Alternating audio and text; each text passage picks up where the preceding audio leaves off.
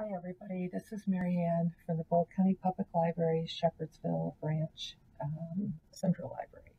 I've designed this month's April Craft Takeout project and I called it the Air Plant Macrame.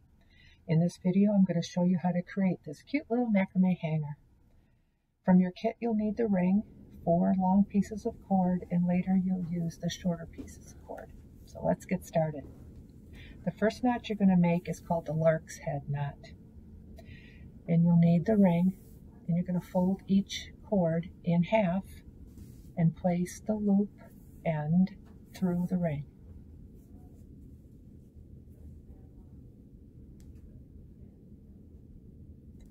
And then bring the loop back around and under and pull the 2 cords through the loop. Alright, so just created a loop. Easy. And just adjust it, tighten it a little bit, and adjust it. And now you're going to do the same with the other 3 long cords.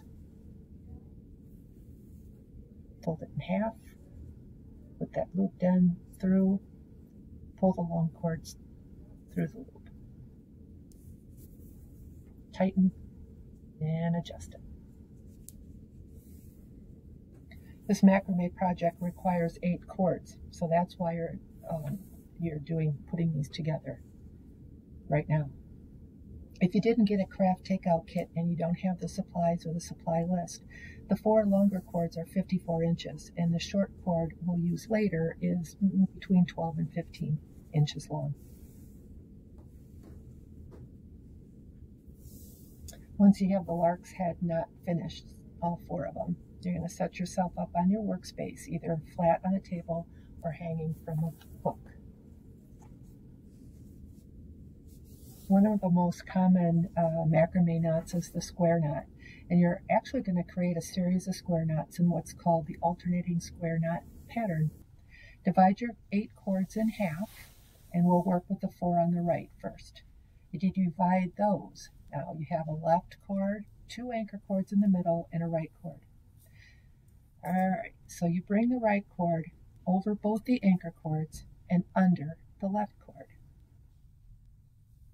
And then you're going to bring that left cord under those anchors through the loop formed by the right.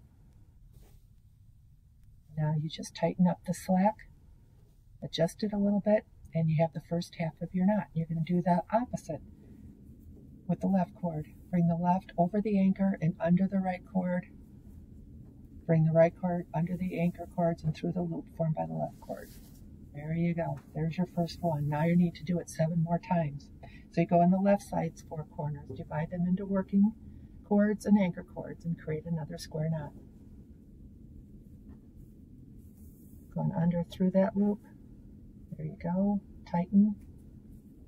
Adjust it. And now you can do that opposite. Left over the anchors, under the right, right under the anchors, through the loop.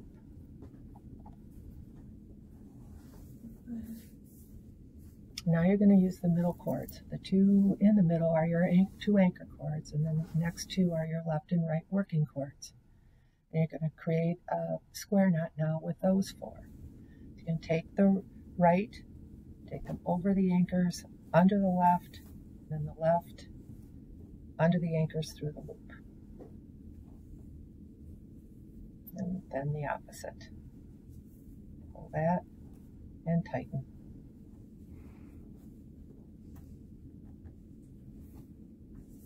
Square knot is one of the very, very basic knots in macrame, and actually a half square knot if you just did just that half, just this part, just that half. If you just kept doing that down your anchor cords, you would have a nice twisting knot that's used quite often in macrame. But when you do the opposite, then you've created a square knot.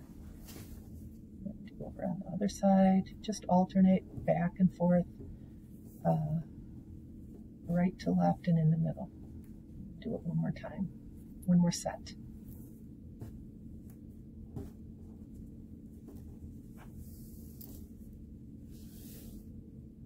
For this video, I used the suction hook that we provided taped to my desk.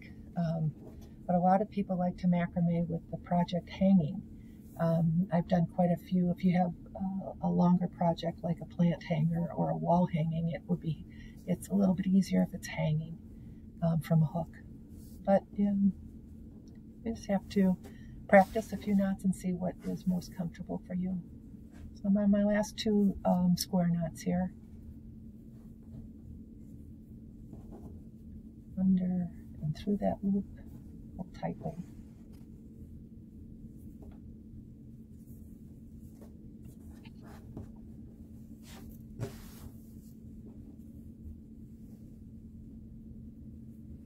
And here's the last one.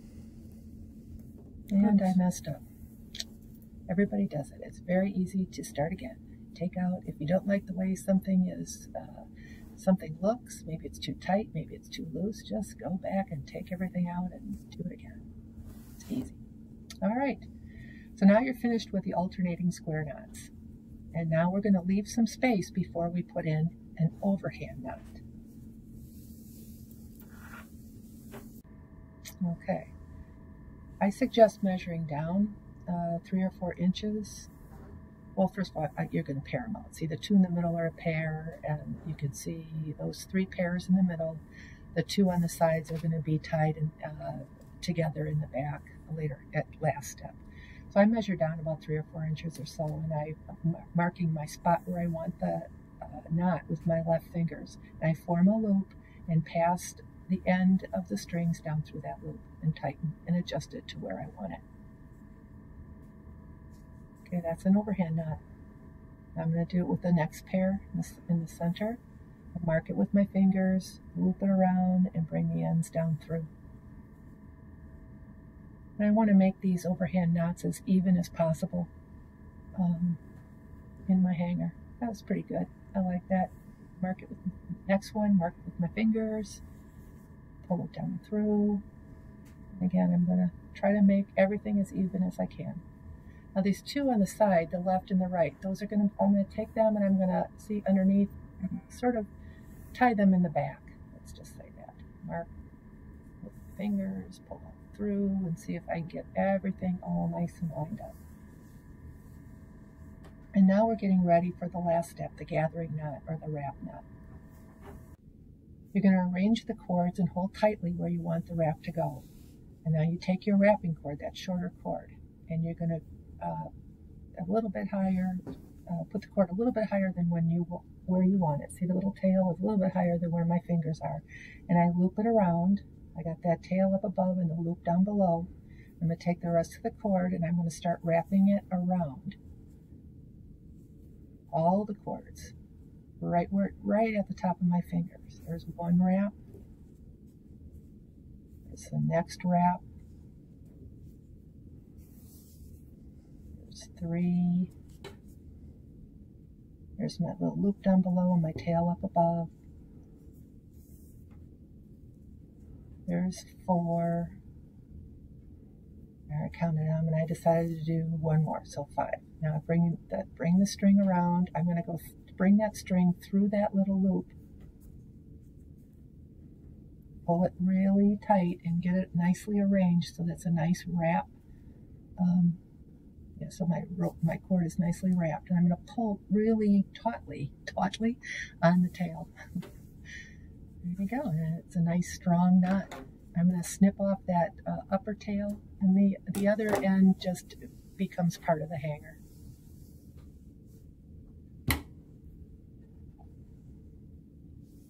So, how did you do? We learned 4 knots. We macrameed 4 knots, a lark head, square, overhand, and wrap knots.